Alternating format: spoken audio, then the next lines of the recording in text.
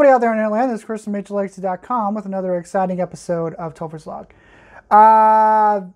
2020 has been a shit show, and it continues to be a shit show. There's a lot of stuff going on in the world.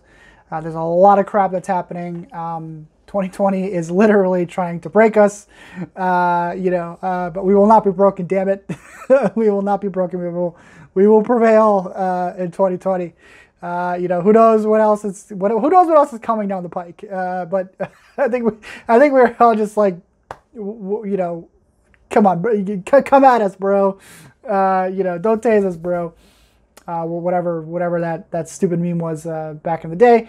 But it is what it is. But I just wanted to pop in real quickly and let you guys know that I am going to be taking a little bit of a video break from the Topher's Logs, probably until first week of July. July 5th is just kind of my goal at this point. It is what it is. If something is announced or something pops up between now and then, I will do a video. But I'm not gonna. I'm gonna take a mental break from sort of preparing and planning what I want to talk about week to week. Producing the videos, just to take that off my plate for a little bit, just to decompress, to have a breather, a mental breather. Things are crazy, and some people, people are angry, people are frustrated, people are bored. There is a lot of stuff going on. We've talked a lot about a lot of stuff this year so far. Before everything went to shit, and even after everything went to shit, we've talked about a lot of stuff. Forgive me, I'm all disheveled today. I didn't shower before this. I wanted this to be as real as possible. And I'm ruining the day that I didn't buy new clippers before the world went to shit, because I desperately need clippers.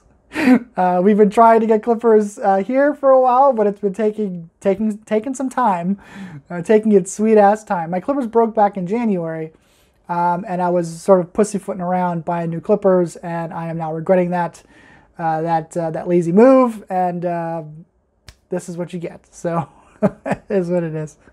But we've talked about a lot of things. There's been a lot of things that they've that's been chattered about and talked about already this year. But like I said, things have sort of died down. In terms of the chatter, people are just kind of waiting and seeing at this point exactly what's going to transpire. Nobody really knows what the moves are going to be. The event is being planned as if it was going to happen. So we do know that is a thing. Houses are finished. Houses are being constructed and or are finished. So we do know that is a thing. So we're just waiting on the final word.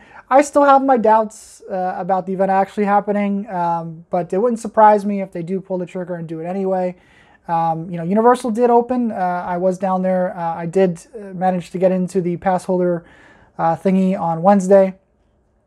It was a very surreal experience. It was weird being back there, after, because Universal is practically my second home. And I know that a lot of people probably feel the same way. I'm there at least once, sometimes even twice a week, just hanging out, doing rides, doing updates and pictures and all that other stuff. So it was a very emotional day to be down there as well, especially with all the weird sort of dystopian changes that have that's happened to sort of protect against the coronavirus and stuff like that. It was a weird experience. It was a very emotional experience to be back there, and that sort of all culminated in some kind of in a weird sort of exchange on social media with somebody who basically just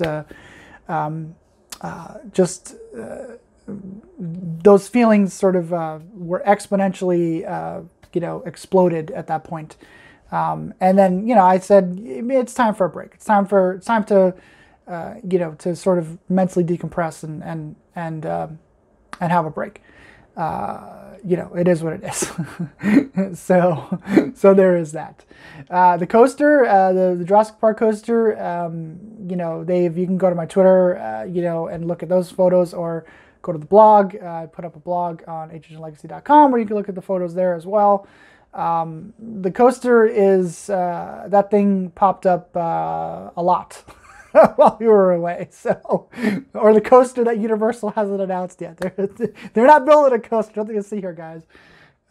There's a lot of coasters down there at this point. So that's interesting. But anyway, to wrap this up a little bit, you know, taking the break, be back in July.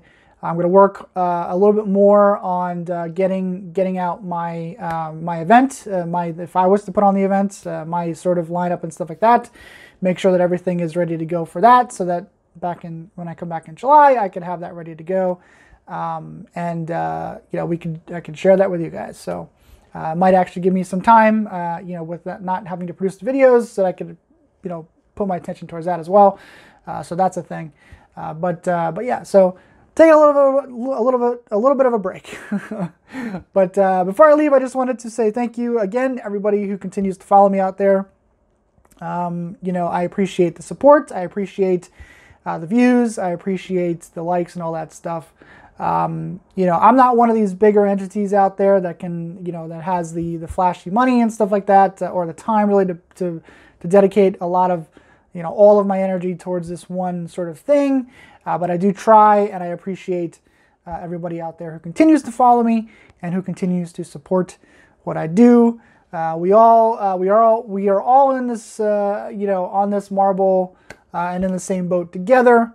You know, and in terms of this community, the Horror Nights and theme park community, we are all, you know, this is basically our lives. You know, we live, breathe, and live at the theme parks.